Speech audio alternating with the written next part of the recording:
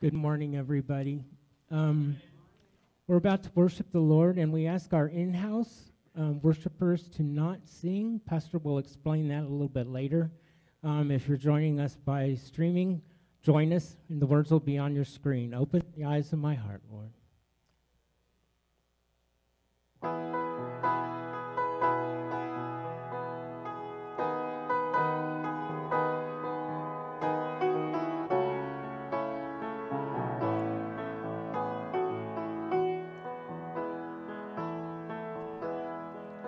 Open the eyes of my heart, Lord. Open the eyes of my heart. I want to see you. I want to see you. Open the eyes of my heart, Lord. Open the eyes of my heart. I want to see you. I want to see you high and lifted up, shining in the light of your glory.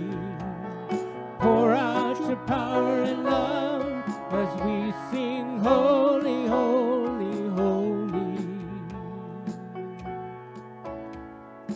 Open the eyes of my heart, Lord. Open the eyes of my heart. I want to see you. I want to see you. Open the eyes of my heart, Lord. Open the eyes of my heart. I want to see you.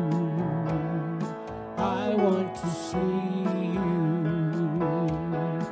See you high and lifted up, shining in the light of your glory. Pour out your power and love as we sing, holy, holy, holy. Holy, holy, holy. Holy, holy, holy. Holy, holy, holy, I want to see you. Holy, holy, holy. Holy, holy, holy. Holy, holy, holy, I want to see you.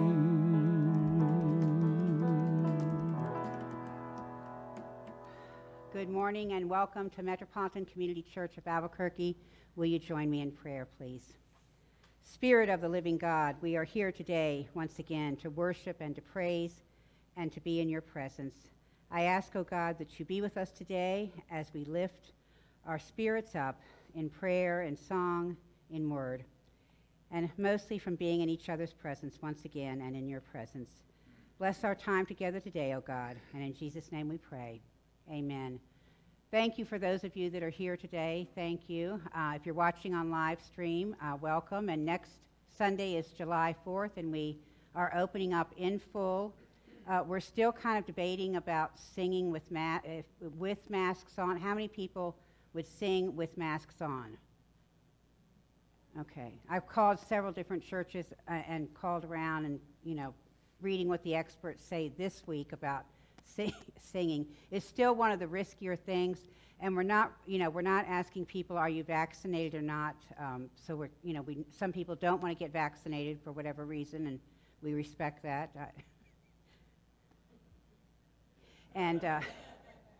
We respect that if people don't want to get vaccinated. So it kind of makes it iffy for some of us because we can still get the virus, but we just won't get it as bad, is what I understand. But anyway, July 4th, please join us and invite family and friends to come with us. And also, if you could just maybe stay after just a few minutes after worship, and we'll just kind of chat like we did last Sunday, if you were here last Sunday, kind of talk about what went well and what didn't. A reminder that our annual, except for last year, yard sale is coming up the first full weekend in August, which I think is the 7th and the 8th. I think it's whatever the first full weekend in August is. So please join us. If you have things to donate, you can call Andy, and we'll have his number available for you next Sunday. Or it's also in one of the newsletters that I sent out earlier this month. So, okay, I think that's it for now. Thank you all so much for being here. I know it's we're still getting used to being back into the worship space and getting into the groove. So it's all new. So join us today as we go on another Sunday adventure. And now let us hear the reading of the Word. It's a joy to bring God's Word from Ecclesiastes 3, verse 9 through 16. What gain have the workers from their toil? I have seen the business that God has given to everyone to be busy with. God has made everything suitable for its time. Moreover, God has put a sense of past and future into their minds. Yet they cannot find out what God has done from the beginning to the end. I know that there is nothing better for them than to be happy and enjoy themselves as long as they live. Moreover, it is God's gift that all... In particular, a passage from the 3rd chapter that the movie or the song Turn, Turn, Turn by the Beatles was based on. It begins, there is a season for everything under heaven, a time to be born and a time to die. It's a beautiful passage. And I love the book of Ecclesiastes. It's a very short book, only 12 chapters. It's an easy read, and it was written probably by somebody who was coming to the end of their life. I picture them as an old curmudgeon or a crone, somebody who is withered and just has been through it all. And they're writing down their words of wisdom to pass on to the next generation. And it specifically speaks to people like Sisyphus. And it's filled with wisdom and wit and good advice. So I encourage you to read it. Now I'm going to paraphrase here the part that we just heard. I've seen how hard everyone works in life. And what does all that hard work do? What does it get anyone? God has made a time for everything, and God also gave us the ability to remember the past and to dream about the future, but we still can't figure out what God is up to. So, really, the best thing we can do is take pleasure in life. Be happy. Enjoy yourself. Whatever God does lasts. Whatever we do, not so much. And God made it this way so that the only real choice that we have is to stand in awe of God. And then we come to the last verse of the passage. That which is already has been. That which is to be already is. And God seeks out that which has gone by. For some reason, I've always been drawn to that verse. God seeks out that which has gone by. I've struggled to find out what that means, not only in the book and in this chapter, but also in my life. The first two lines are kind of easy to figure out. That which is already has been. Everything that exists now has existed before. In other words, there's nothing new, really. And that which is to be already is. Everything that's yet to come has its origins in the here and now. To put it all in simpler terms, the past can't be undone.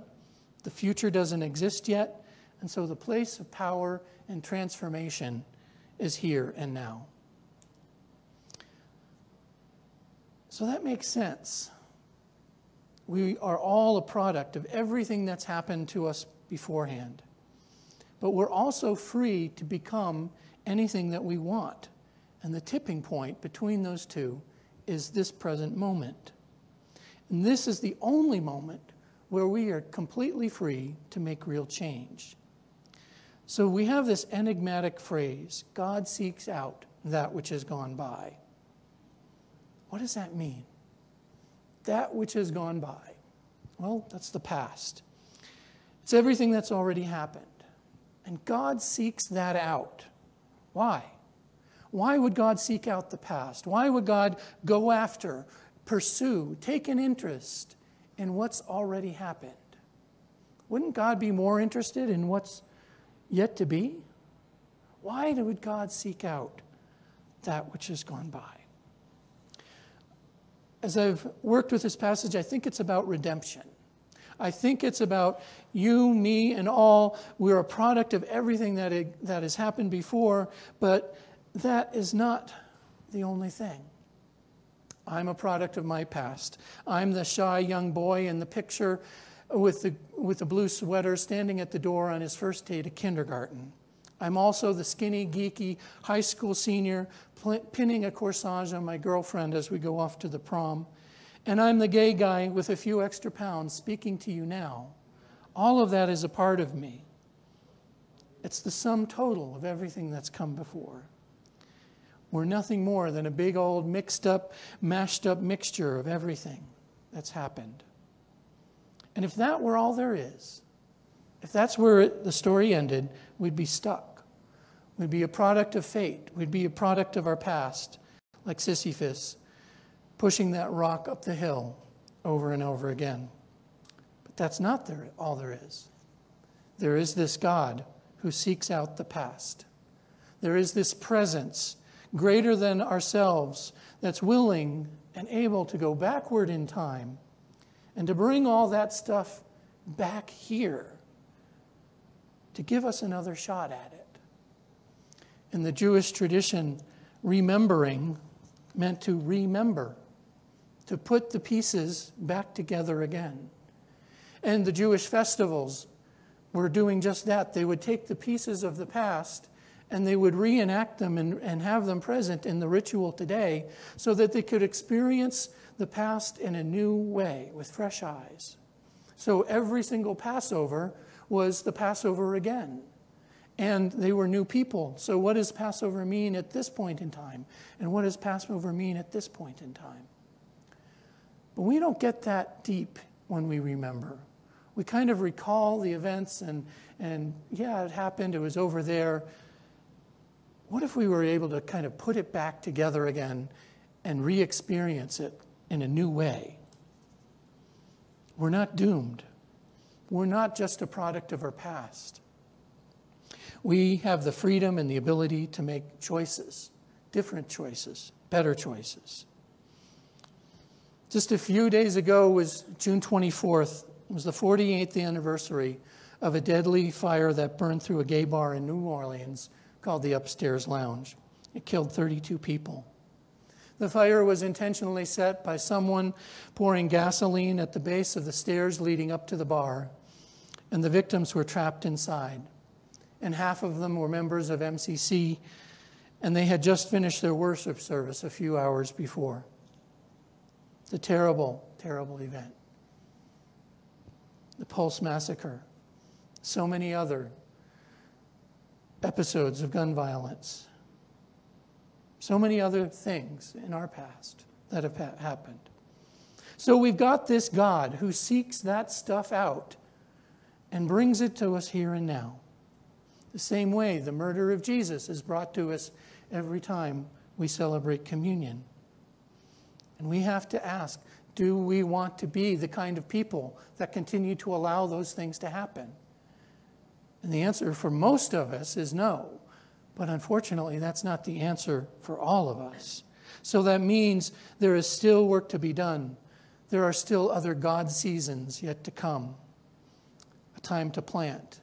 A time to pluck up what has been planted, a time to kill and a time to heal, a time to break down and a time to build up, a time to keep silence and a time to speak, a time to love, a time to hate, a time for war and a time for peace. We're still in those God times. So many aspects of our life need God's healing. There's a debate going on about critical race theory, which is exactly what I'm talking about. The racism of the past has become embedded in our systems and structures and institutions today. And when we remember, when we bring that all back together and we experience here and now, we see it through different lights, through different eyes. And then we have to ask the question, what are we going to do about it? If we're re-experiencing these things now, We have the freedom to make choices. What are we going to choose?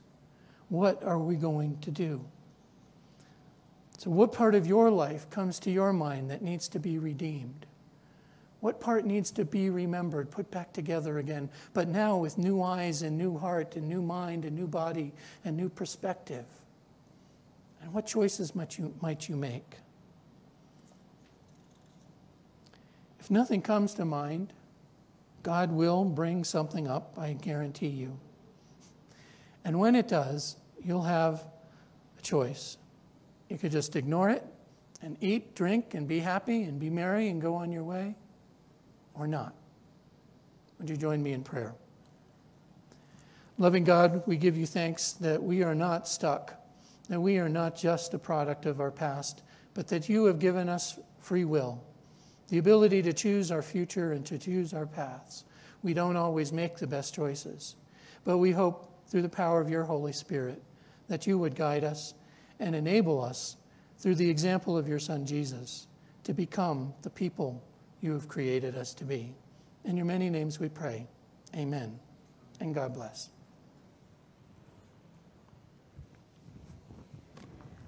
This is the time for our community prayer. If you have a prayer need, you want to just raise your hand so we can just kind of, I'm sure many of us do. So, okay, let us go before God in prayer. Loving God, we are here today as a people who truly believe in the power of prayer.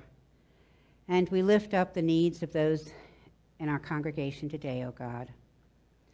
Some of us have health issues, others are dealing with financial issues. Some are under stress.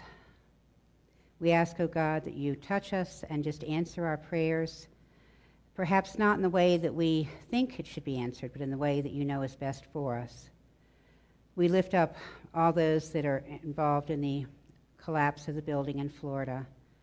We pray that you be with anybody who is still trapped and waiting to be rescued, and we pray that you be with all the first responders and with the family and friends of those that are missing and those that are injured and those that have lost their lives.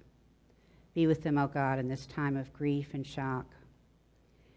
We lift up, God, this church as we begin to start meeting again next Sunday. Help us, God, to be faithful to what you have called us to be and what you've called us to do in our community. May we be bold about making a statement about God's love and the power of Jesus Christ in our lives. And we ask, oh God, that you just strengthen and renew us on this journey that we've been called to be on. May we look ahead to the future filled with hope, love, and joy. But may we always live in the present, oh God, enjoying each and every day that has been gifted to us. And we say all this in your many names. Amen and amen.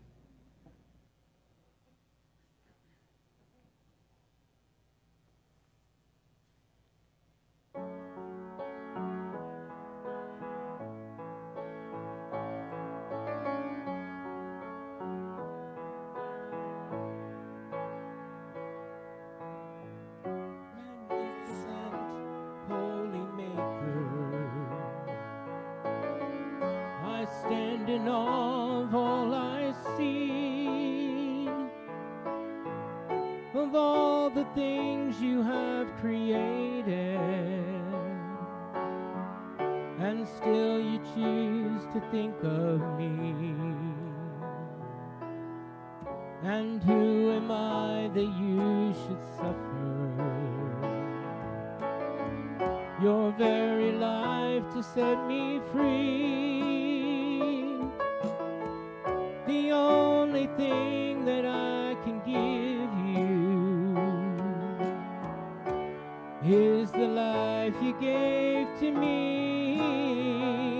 This is my offering, dear Lord. This is my offering to you, God. And I will give you my life, for it's all I have to give, because you gave your life for me.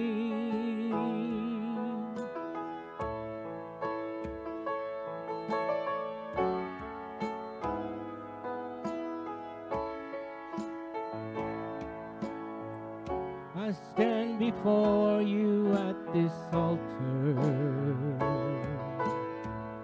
So many have given you more.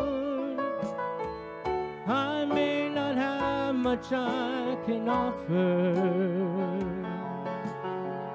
yet what I have is truly yours.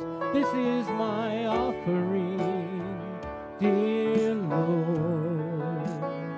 This is my offering to you, God. And I will give you my life, for it's all I have to give, because you gave your life for me. This is my offering, dear Lord. This is my offering to you, God. And I will give you my life, for it's all I have to give, because you gave your life for me. Because you gave your life for me.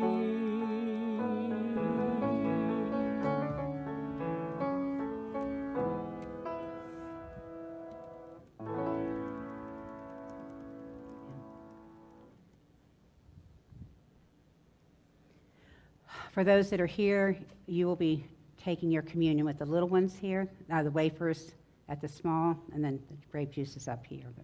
And if you're at home, we invite you to join with us with crackers, juice, whatever you may have. And I believe that this is a meal that symbolizes the gift that Jesus Christ gave to us. As he traveled the countryside, Jesus always invited people to come and share a meal with him.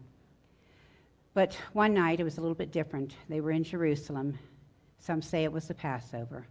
And Jesus knew his time was coming to a close there on earth. So he gathered his disciples together, and there they shared a meal together. And after they had eaten, Jesus took a piece of bread, and lifting it towards heaven, he broke it, and he said, "Take and eat this, all of you. This is my life, which I've shared with you."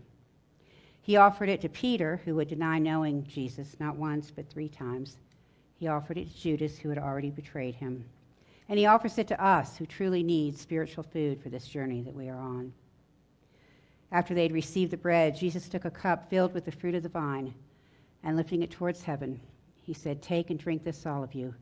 Do this in remembrance of me. This is my love, which I have shared with you." So we take and drink from this cup, and we eat this bread, and we are forever connected with those that have gone before us, with those that are here with us now, and those that will come after us. This is a gift to you from Jesus the Christ, and I invite you to receive the bread and the fruit of the vine at this time. And may it feed and sustain your soul and nourish you as you continue on this journey of faith.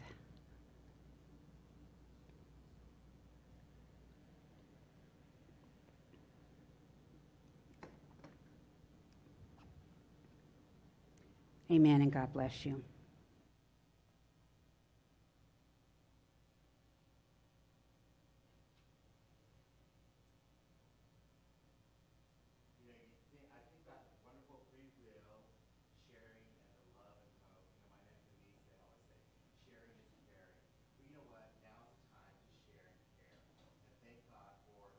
Blessed us with. So our plate here, we'll set it up in the front, so I'll go ahead and give like that. And I just want to thank you all again for contributing. And you think about a year and a half of doing this, or close to, and it's really a miracle, because it's kind of like we left the light on. We weren't here, but the light is still on, and it was your support. So I just want to thank you so much. The information to go ahead and give is on the screen. So please continue to give and support our community. I thank you very much.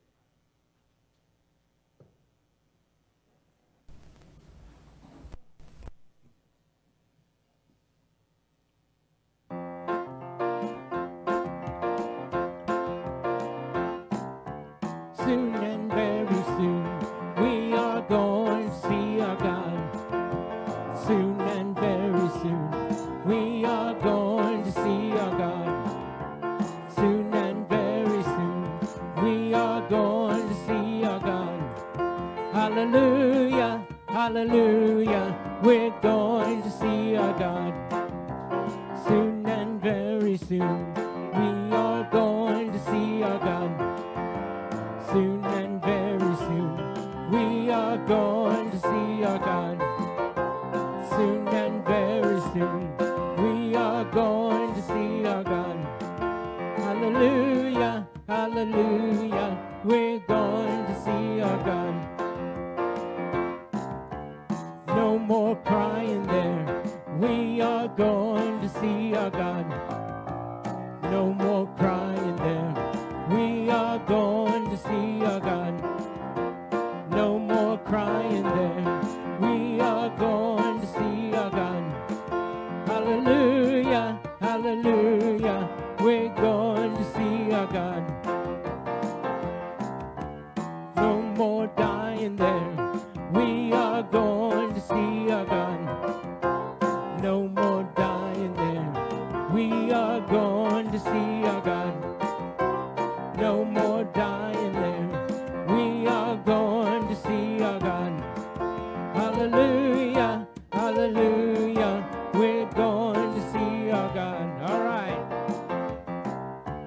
Soon and very soon, we are going to see our God. Soon and very soon, we are going to see our God. Soon and very soon, we are going to see our God. Hallelujah, hallelujah, we're going to see our God. Yeah. Very soon, we are going to see our God. Soon and very soon, we are going to see our God. Soon and very soon, we are going to see our God. Hallelujah, hallelujah, we're going to see our God. Hallelujah, hallelujah, we're going to see our God.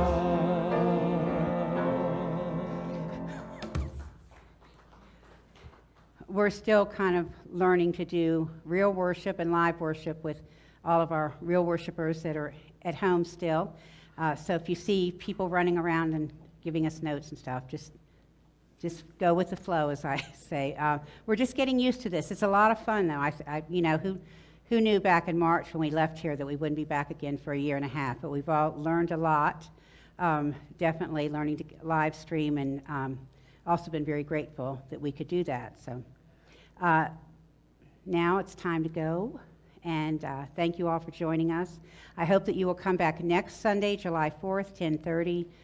We'll have masks for you if you want to wear a mask, and we'll definitely decide about the singing within the next couple days. And if you want to wear a mask and sing, it'll probably be okay, but let me double check one more time. I'm connected with the Center for Congregational Singing, and they're kind of supposedly the experts on it.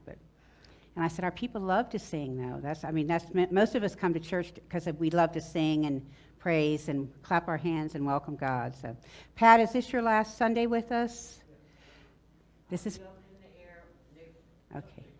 Pat is flying off to Costa Rica to be with the love of her life. I hope you don't mind me saying that, Pat, but we will miss you, and we wish you the very best in Costa Rica.